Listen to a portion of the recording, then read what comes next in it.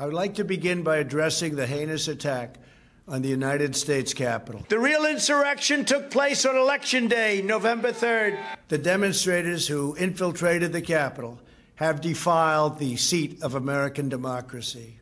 These people are being persecuted. They're being hounded like you hound the worst animal. Like all Americans, I am outraged by the violence, lawlessness, and mayhem. The jails are filthy, disgusting, dirty. To those who engaged in the acts of violence and destruction, you do not represent our country. If we think they're innocent, we should help them. To those who broke the law, you will pay. And if it requires pardons, we will give them pardons. This moment calls for healing. I hope we are going to have in this country the biggest protest we have ever had. America is and must always be a nation of law and order.